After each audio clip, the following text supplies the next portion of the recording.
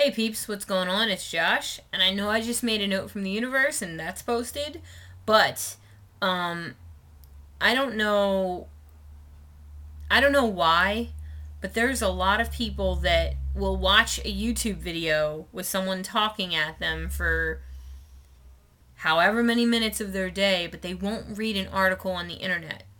And on tut.com, one of the contributors on November 25th, and I'm going to link it in my pants, but Kyla Sokol Ward, she wrote a really interesting article, and I want you guys to know about this. So if you don't want to sit and watch me talk at you for 20 minutes, because I'm going to read it to you, and if you don't want that, then I suggest you go to the link in my pants and read it yourself, because I don't care if you watch this video or not, but I want you to know about this, because this was something that changed the way that I think quite a bit about meditation. And I'm still absorbing it, but it's interesting, so I want to make a video about it. Okay. So, Kyla wrote, I've been meditating on a daily basis for about 7 months now. It has revolutionized the way I function, truly. I've learned some extremely powerful lessons from my meditations that I utilize anytime I'm feeling anxious. Here are just some of the amazing things I now do daily with meditation. Connect to my breath. Shift my thoughts from ego-based to love-based. Identify the location and color of any difficult emotions. Visualize my chakras glowing with rainbow lights. Send powerful energy to loved ones who have reported to me that they felt differently that day. Sounds pretty sweet, huh? Let me tell you, it is. So why aren't more people doing it? We're always reading about the scientific benefits of meditation, such as decreases in depression, better sex lives, and lengthening our telomeres, aka slowing the rate of cellular aging and therefore living longer. So cool. But most people just can't get on board with it. Here are some of the most common reasons people don't want to try meditation. I just can't sit for that long. I hear you. Sitting still for a long time can be uncomfortable, but guess what? You don't have to sit with your feet crisscrossed in some strange, uncomfy manner. You can lie down. You can use pillows. You can stand on your head. You can meditate for 5 minutes or 30. Meditation has flexibility, and you're allowed to do whatever it is that is most comfortable for you. What we need to be focusing on is the mind. And if that's what's so hard for you, keep reading. Number 2, I can't stop thinking. There are different types of meditation, some of which attempt to clear the mind of its noise. Others, and what I most enjoy practicing, involve simply noticing your thoughts and then letting them go. Instead of dwelling on your ego's reminder that you have over 100 million things to get done today, let that thought enter your mind and then let it go without judging it. This means not analyzing your to-do list, not judging yourself for being lazy and having so much to get done, and not being mad that you can't get your brain to shut the fuck up. Only she typed STFU. It just means allowing your thoughts to come and go without all of the subtext. Number 3, I don't want to be left alone with my thoughts. Oh, this one. I could talk about this one all day. Most of us are afraid that if we are left alone with our thoughts, we will drown. I literally said that in the last vlog. I did. We are afraid that if there is too much... We are afraid that there is too much hurt, worry, and fear going on in our brains for us to survive after paying attention to it. Let's be clear on one thing. The brain seems like a terrifying place to be alone with our thoughts. Seriously, someone should have scripted a horror movie about this by now. And one more thing. Notice how I used the word seem, as in it appears to be scary. But once you're actually in there, you may just notice that it's not such a bad place after all. Our thoughts want to be noticed. When we avoid them, they grow until they become unavoidable and so much more difficult to deal with. Next time you're resisting a difficult emotion, try this practice. Get comfy and closing? Nope, that's not what she wrote. Get comfy and close your eyes. Deepen your breathing. Identify your feeling in the following ways. What emotion do you sense? Where do you feel it in your body? What color is it? What shape is it? This exercise helps you to do a couple of things. First, it helps you to experience an emotion without judging it.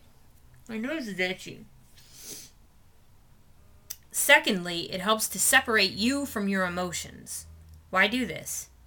Because sometimes when we resist our feelings, they overwhelm us to the point where we feel like we are the emotion. This isn't the case. I am not sadness. I feel sadness in my heart. It is a dark gray color and shaped like a pile of dust. See what I did there?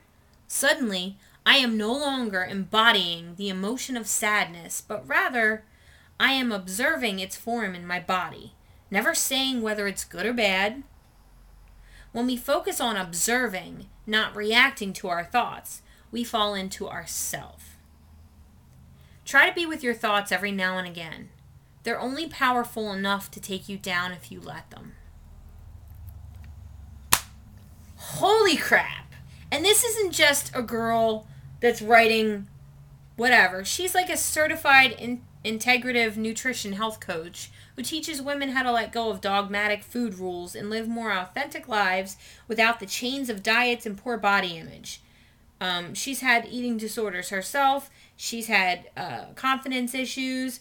And so she's not just a random whatever. And so yeah. Guys, I wanted you to experience this. And I mean no copyright infringement, although, I don't know, I guess somebody could flag this, but that's not really the point. The point is, a lot of times we don't take the time to read stuff like this and to really observe and react to it. How important it is to understand. Well, number one, I'm a Virgo male, so I have rules about about everything. I have rules about how the toilet paper has to go on the roll up so that you pull it and it comes down, not under. I don't even know why. I literally don't even know why. That's just one of the rules. And rules are stupid. Rules are made to be broken in many instances because I know that I have a tendency to lean towards trying to control things and make things right and all of that, so that I know that I need to sometimes break my rules. So like for me in meditation, I always tried to do the cross-legged thing, and I would like sit and try and not think, and the whole time I was focusing on not thinking. All I was doing was thinking because I was so focused on not thinking that all I could do was think. Because it was like, don't scratch your nose, and then your nose gets itchy, right? So I love that the rules are gone, because laying down, damn it.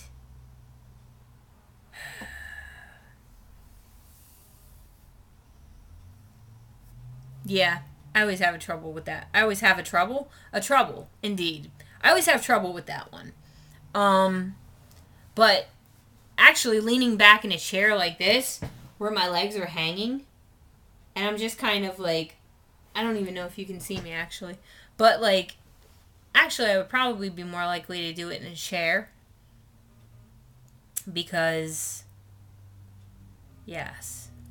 And here's another thing, I was just talking about drowning in your thoughts, because there's so much. Our minds are so deep, and anything scary for me gets compared to water, because I don't know how to move in water. I don't know how to swim. I don't know how to keep myself alive. And sometimes being in my head can feel like drowning, but it's not like I lose oxygen. Like, I'm not actually dying. I'm just, I can't get a direction because I don't know how to move through that space. Because I'm so busy judging what I'm feeling. Why am I feeling this? Why am I such a pussy? What? How dare I be weak? You can never be weak. You have to be strong. Man up. All of these negative things that I say to myself surrounding my feelings.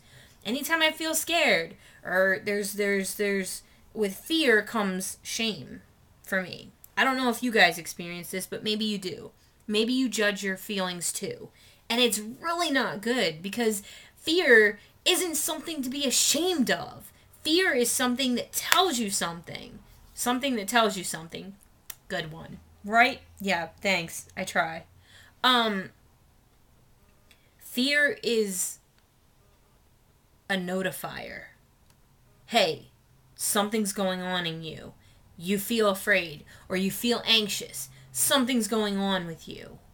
Why do I feel this way? Or not even, maybe not even why. But like when I go down to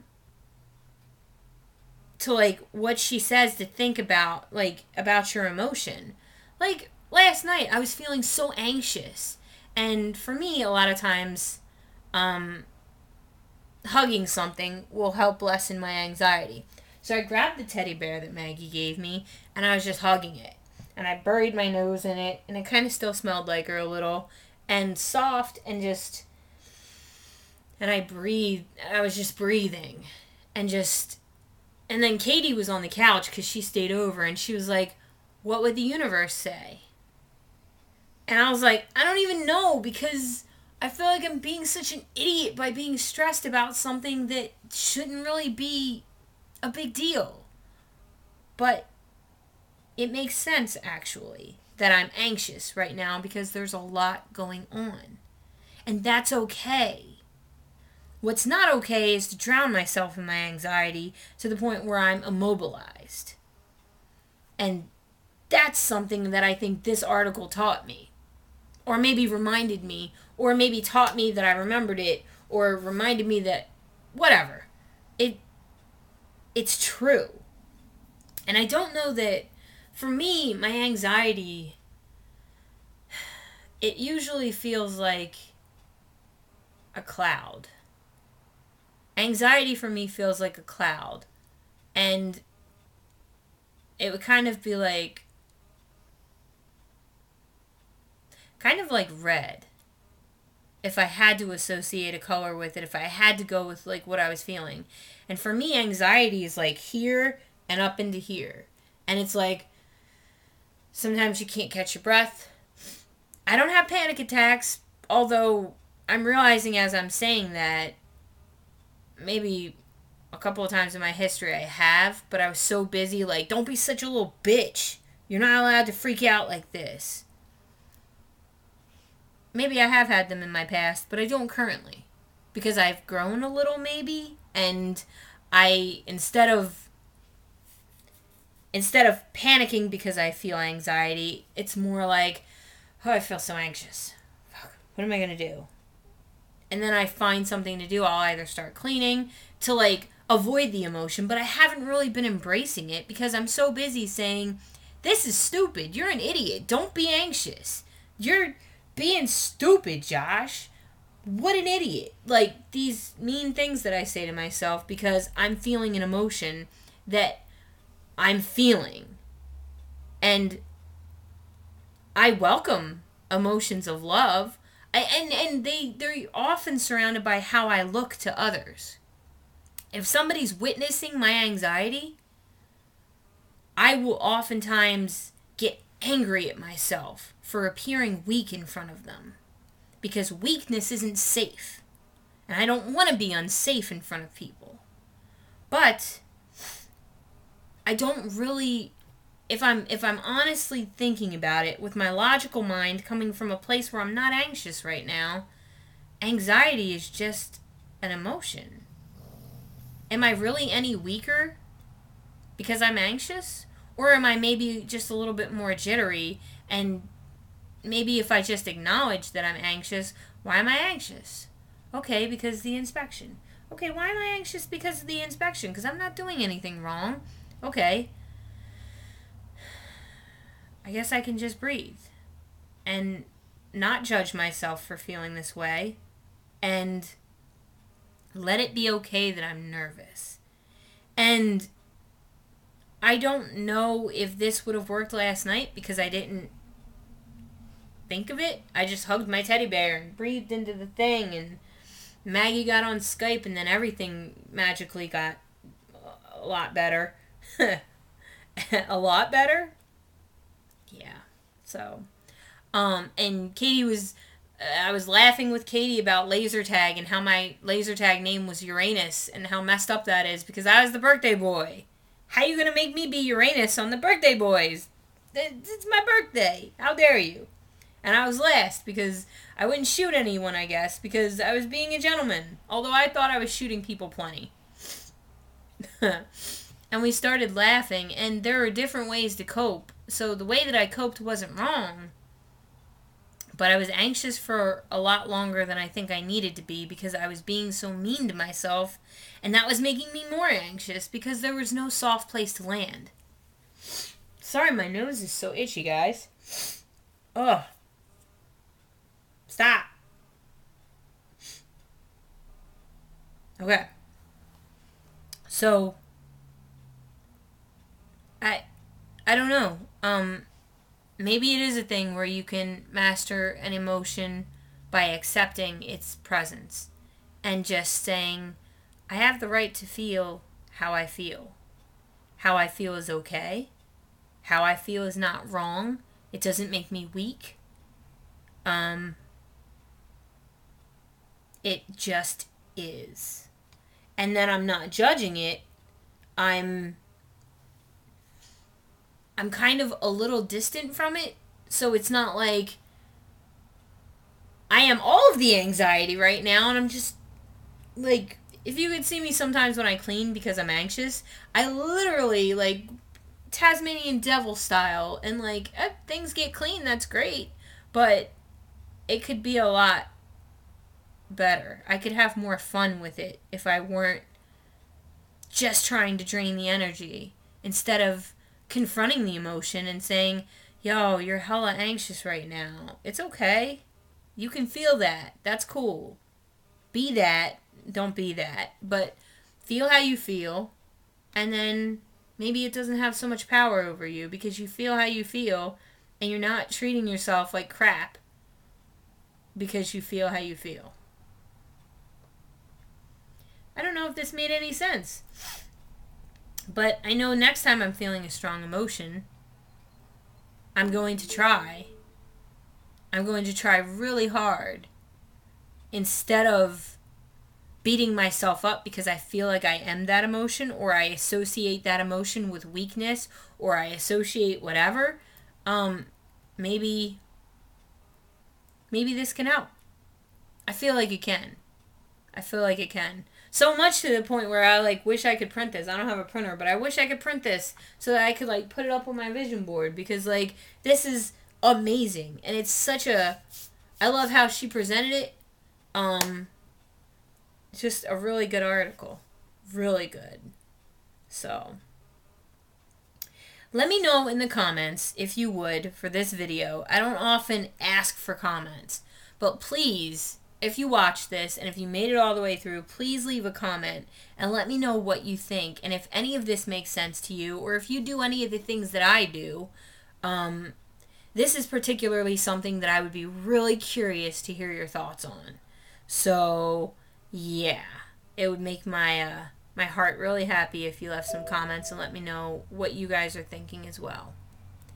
And that is all I have for you. Sorry this was so long, but I wanted you guys to get this message, and then I wanted to talk about it a little bit. So I hope it was an enjoyable video for you, and I hope it made you think, and I hope that I start meditating like this. This sounds pretty amazing. We'll give it a try. Much love. Peep out.